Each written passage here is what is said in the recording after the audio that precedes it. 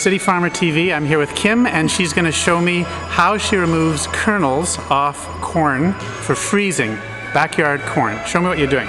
Okay, so once you get the first row off, it's easy to take the rest of it off, and then so we used to just kind of pick them off row by row.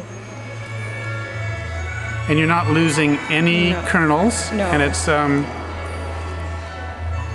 very, very clear. And it's pretty clean. It comes off pretty clean once you... And how many rows, how many cobs would you have in your backyard? Oh my goodness. Just a whole yard full? It was a huge garden. It was probably, I don't know, half of a 33 by 120 lot, so... Lots of cobs. And how many hours would you do this?